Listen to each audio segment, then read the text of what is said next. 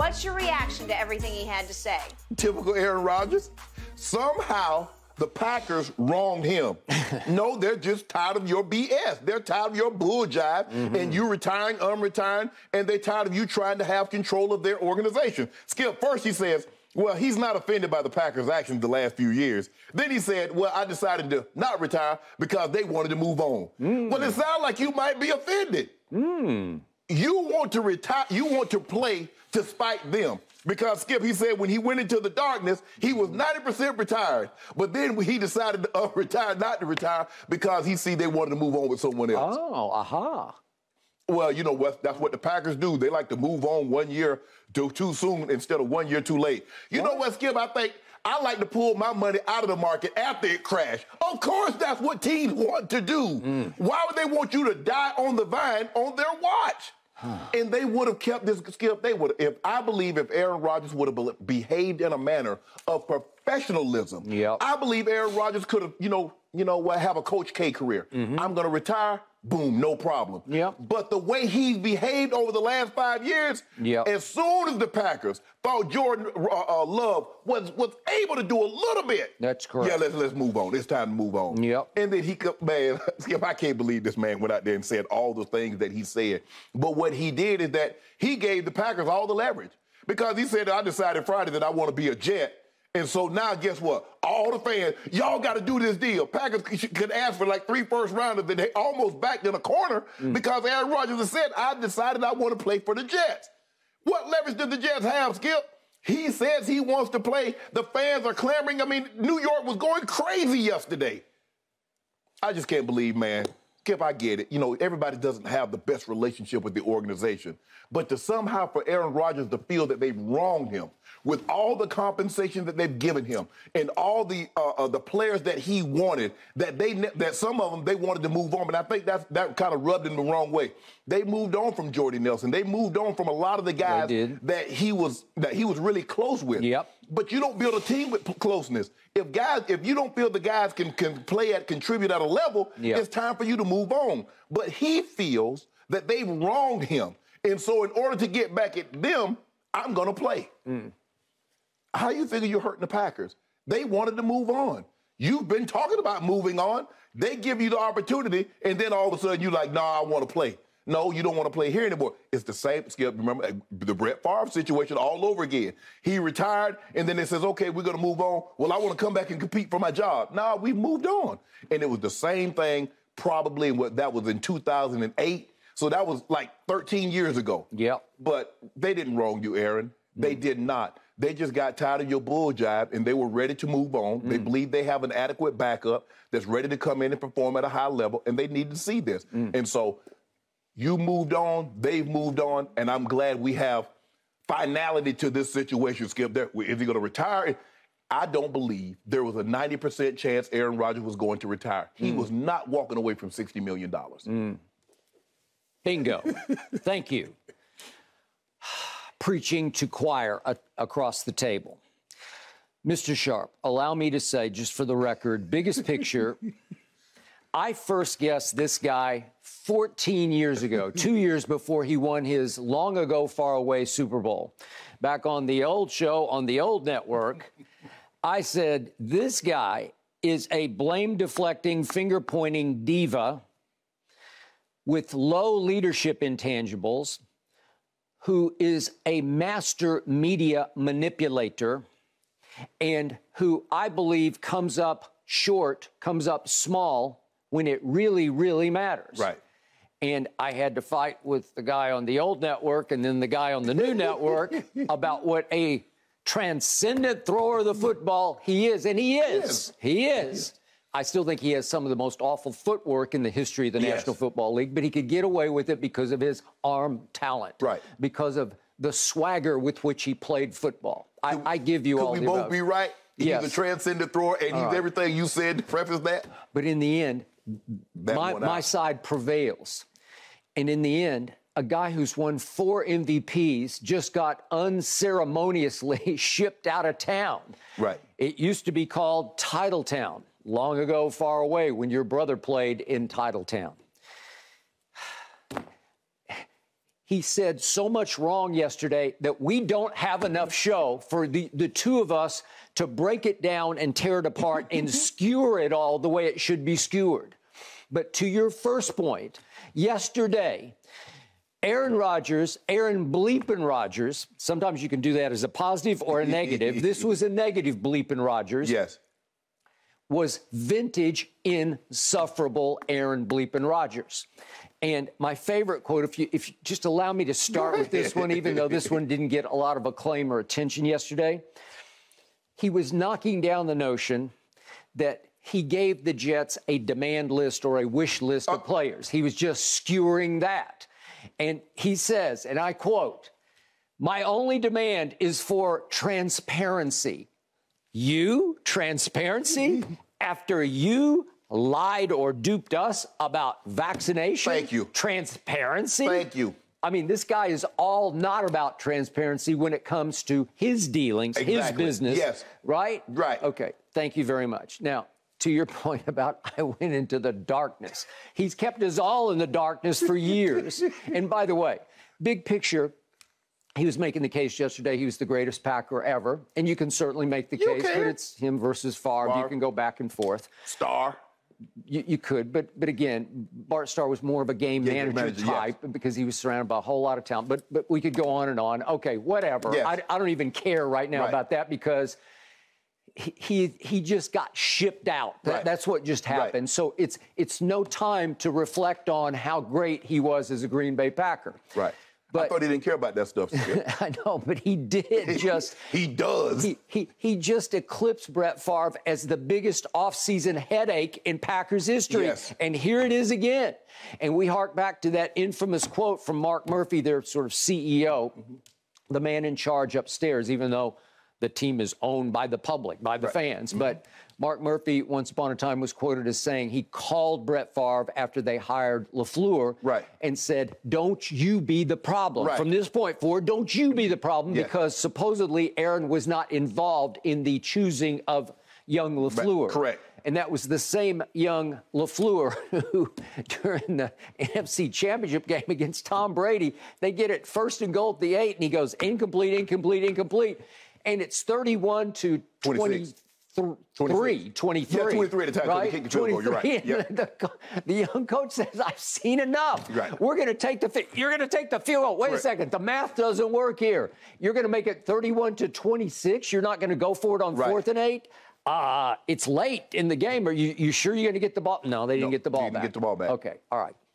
So he says he came out of the darkness retreat into the light.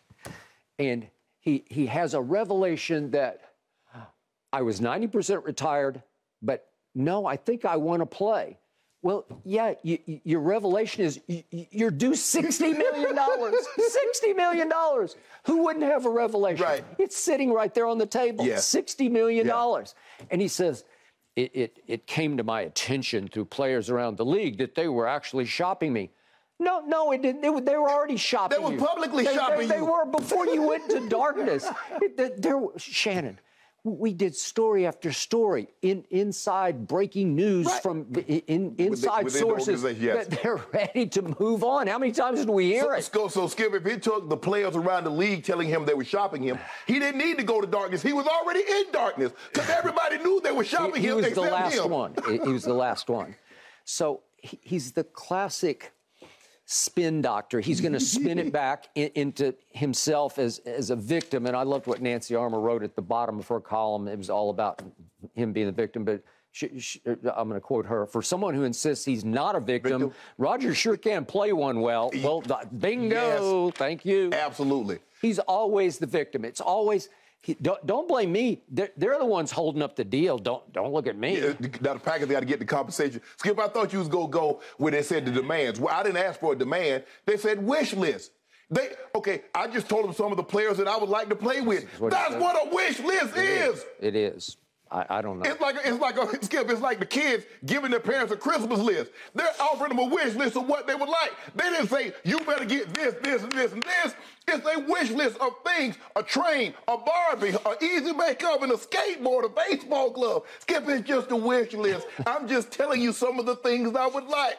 I didn't have any demands. No. So you didn't wish for Mercedes Lewis. You didn't wish that they signed Alan Lazard. You didn't wish for a Randall Cobb. You didn't say, well, who would like to play with OBJ? That's what he said. Okay. What are we missing? Are we missing something? And isn't that what good organizations do? They move on from a player. Bill Walsh was one of the first ones in NFL to do it, Skip. He said you move on a year earlier as opposed to a year later. Okay. We saw that just 3 years ago with New England and Tom Brady. And Tom went on to win 2 more division titles and a Super Bowl, and he was Super Bowl MVP. So clearly, he wasn't at the end of the tracks. No, he was not. And yet, Aaron's quote was, this organization likes to move on a year ahead. That's the old Branch Rickey quote from baseball. Yeah. You should trade a player a year before you think you should trade the player. Right. Well, no, Aaron, they're actually moving on a year too late. You just had your worst statistical year since the first year you started, correct. Which was 4 years, right? Yeah, it was his 4 years into his career because he waited for 3 behind Brett. Okay, right. We get that. Aaron, do we have to reiterate? I'm getting tired of him. I'm getting tired of talking about him. But that's 3 straight years you effectively had a home playoff game, including the Detroit game, to get to the playoffs. Correct. And the first 2 years, you were coming off an MVP regular season, and you had the #1 seed. And you lost 3 straight, effectively, home playoff games, 1 to Brady and the Bucs, 1 to Jimmy Garoppolo, and 1 to the doormat Lions of the past that you have owned, right? All on the frozen tundra of Lambeau Field. That's all they need to know. They're actually late to the party. And again, the party started because of Green Bay, and I'm not going to let them off the hook here. Just 1 year ago, they gave him 3 more years at $150 million. They did that. They made him by far, the highest paid player, not just quarterback, player, obviously, in football. Correct. Due to make almost 60, it's just short of $60 million this year. This year alone. Okay, now, brings me to the Jets.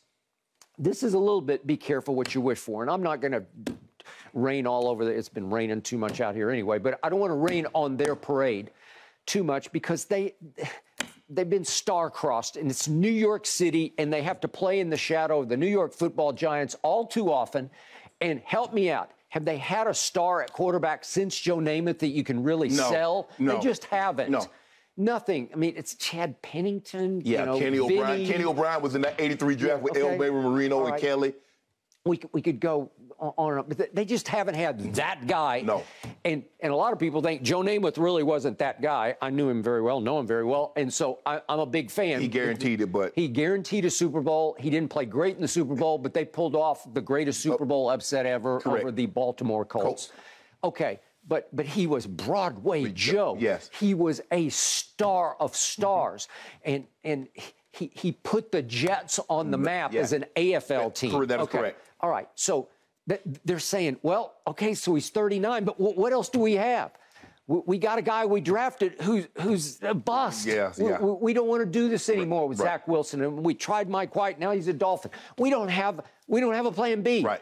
Okay, so your new plan A is Aaron Bleepin Rodgers at age 39, who, since he won that Super Bowl, is 7-9 in the postseason. And they're saying, okay, we'll take it, but we'll take our shot because maybe he will revitalize. Maybe a change of scenery will do him wonders. Right. And by the way, we got a squad around him because we have a really good defense with some young superstar-type players. Yes. And we have enough weapons on offense, and we went and got him I don't doubt that they'll have Cobb and Mercedes pretty soon. I don't know about Odell because I think he wants some pretty serious money, and I don't know that they're going to have that because they still have to fit Aaron's salaries. They aren't too bad, actually, as cap hits, given the prorated bonus. But the point is you got to account for all the above.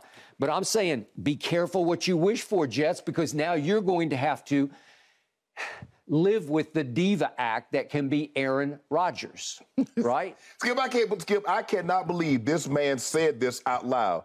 He said he decided not to retire when he realized they wanted to move on. If something changed, I realized there was a little bit of a shift. The Packers were interested in trading me. What? Skip, the man, there might have been speculation like, well, sources are saying that Aaron Rodgers decided not to retire because the Packers had decided to move on. Well, I don't know about that. Skip, we going to come out here, we going to debate, and everybody else going to... I don't think Aaron was like... But that's what he said. Yep. The only reason he didn't retire was because the Packers wanted to move on. He went in the darkness because the Packers were interested in trading him. Really?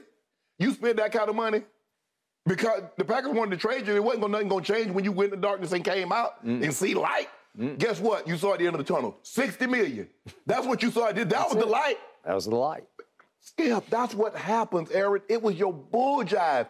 Year after year, the retiring, and I don't know. We'll see nobody knows what the future holds. And oh, cry me. I mean, he'd be a great country singer because the dog left and the house burned down and the truck won't crank anymore. Yep. I mean, it's just over and over. And I think Mark Murphy, I think Gutekunst, I think LaFleur, I think they got together and said, man, enough of this. We have allowed him to hijack this organization for the better part of 4 or 5 years. Yep. And it's time for us to wrestle the control back and be an organization and not like a rock band, Mick Jagger and the Rolling Stones, or whoever the lead singer is. No, we're not going to do that. We are the Green Bay Packers, not Aaron Rodgers and the Green Bay Packers, the Green Bay Packers. This man is petty, Petty, Ruxpin, Petty LaBelle, Richard Petty, any other pettiness that you want to include, he's it to the umpteenth degree. I like Petty LaBelle. Close. I mean, that's ridiculous. The man said... allow me to throw in one other point that I know rankled not only the Packers but the National Football League, that a superstar quarterback, a 4-time MVP, has openly discussed his experimentation with ayahuasca, which is a banned drug in the United States. Right. He had to go to South America to experiment, but he openly discusses the wonders of ayahuasca. Right. I just don't think they love that. Yeah, I don't think so either, Skip, but he loves the independence of him being an individual and being able to do what he wants, but pushes back against the organization being independent and being able to do what they want. So why should we not be able to infringe? You don't want us to infringe on your rights and ask you questions, but you question the direction in which the Packers are doing their business. Yeah.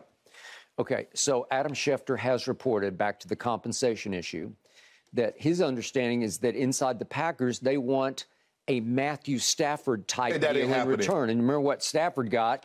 It was 2 first-round picks, a third-round pick, and a starting quarterback in Jared Goff, who's pretty good. I don't think that's going to happen, Skip. Well, again, I was pushing to you that I don't think it should be more than a third-round pick because they are taking him off Green Bay's hands. Correct. Green Bay's just going to have to throw up their hands and say, we're free. It's almost like Russell Westbrook. We got out from under that deal. Correct. Right? Yes. And it was our doing. We started it. We gave him the deal. Now, take him off our hands for a third-round pick, maybe a 2. But they're going back and forth, and I don't doubt it's going to sort of bleed on for a little while here because now there's no deadline.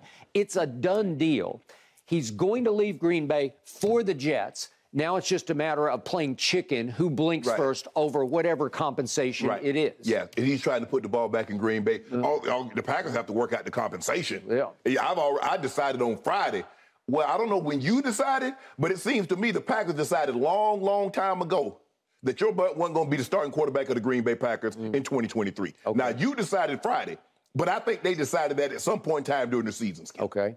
So allow me to conclude with, if, in fact, the Packers want 2 firsts and there's anywhere near this kind of compensation being discussed right now, I promise you the Jets would be better off going after Lamar. Because if you're going to go to any into the realm of 2 first-round picks and having to pay some big freight for the quarterback, go get that guy because he will serve you better over time than Aaron Rodgers. You're probably right, Skip. But shouldn't if you give up 2 first-round picks, the person that you gave up for the 2 first-round picks play longer than when you drafted? Because they're going to give up 1 in 23 and 1 in 24. Yeah. Who's to say Rodgers is going to play? Because he might retire again. Yeah. I mean, I don't think he's got more than 2 years left. I don't know, because he doesn't even seem to have the desire. Like he has to dredge it up every year to play. Skip, you know how this thing goes. You keep talking about retirement. You already retired. You are. I agree. I'm with you. No doubt the drama will continue somehow, some way in New York within that Jets franchise, guys. All right, Skip, I was thinking about you yesterday. Curious how you were taking the news. What impact will cutting Ezekiel Elliott have on Skip's Cowboys? Plus, we've got the latest with John Morant's suspension. Keep it right here. More Undisputed coming up. Thanks for watching, Undisputed fans. Subscribe here to get the very latest from Skip and Shannon. Plus, go watch a few segments from our other shows on FS1.